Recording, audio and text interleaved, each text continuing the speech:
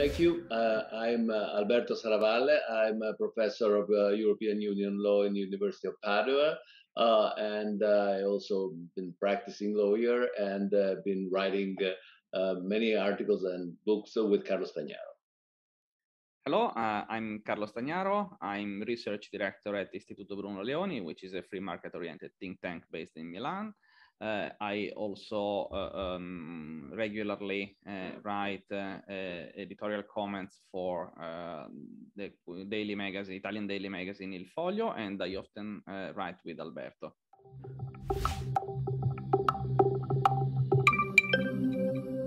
Well, the book is a sort of history, economic history of the last 30 years in Italy, what we call normally the Second Republic, from 92 to today, and through the lens of the reforms.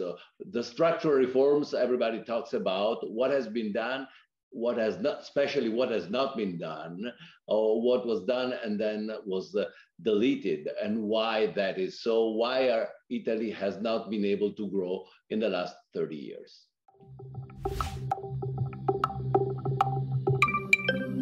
First of all, we wanted to understand why Italy has been stagnating so much in the past 30 years.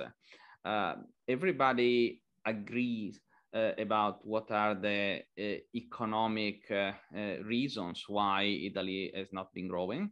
Lack of productivity, capital misallocation, high taxation, bad performance of the public sector, and so on and so forth.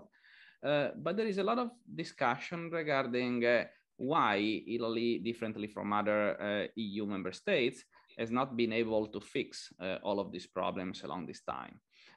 So the standard answer that most Italians would provide is that we never did the reforms that we were supposed to do.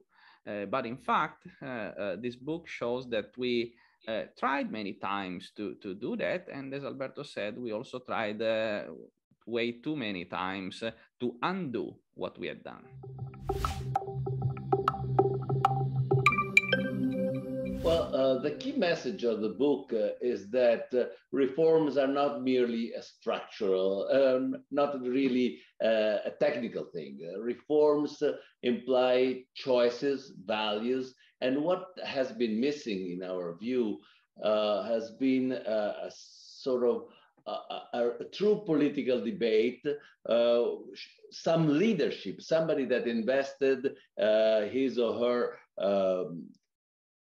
political capital to promote reforms. To a large extent, reforms that have been done only with the excuse, well, we wouldn't really like to do them, but the European Union asks us to do it, and so we have to do them. And that has created a large anti-Europe sentiment, and to a large extent has not made them popular. So if something is not popular, people don't understand why we should do them, why they are important to secure not only our life, but our children's life, our future, then it's difficult to implement them.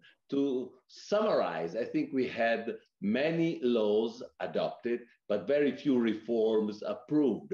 And by saying so, I mean structural changes in the society. And that's what has been missing in our view.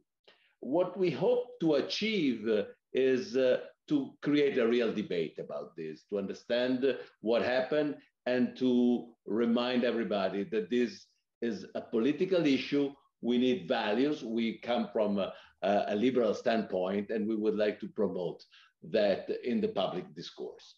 The book, the book's underlying thesis is that, as Spider-Man would say, with great power comes great responsibility.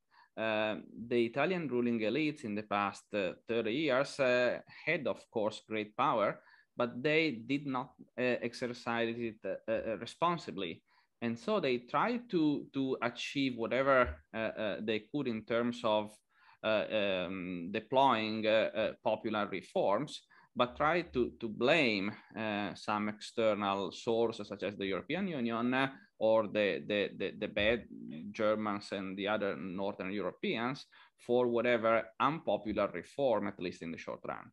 And so they, by doing so, they created a situation whereby whenever we made a step forward, for example, with the pension reform in 2011, then there was a sort of miscontent after which the reform would be undo in the next few years, as we did with pension in several steps, and most notably under the Lega 5 stars government in 2021.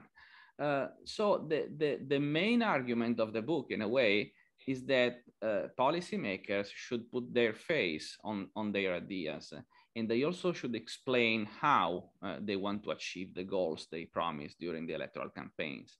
Otherwise, nothing is going to work, and this is why Italy, 30 years after, is not very far from where we were in 1992, while most of the other EU member states have made a very, very long way.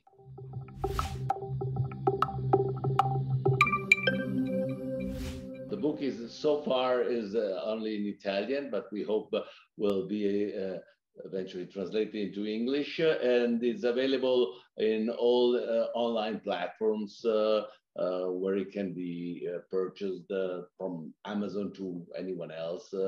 Plus, of course, all the bookstores in Italy and supposedly abroad, if you can order it.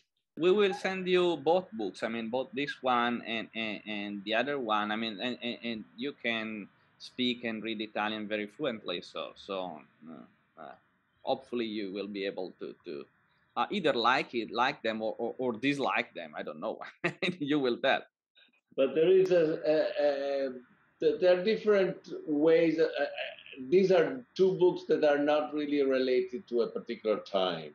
You know, they're in a way we like to think of them as long sellers, because the book about the first one, Controstoria economico, it's a pamphlet against national economic nationalism, which obviously has some references to facts that arrive up to 2020 when it was published, but it's still there for whatever, you know, it describes. In fact, not so much has changed.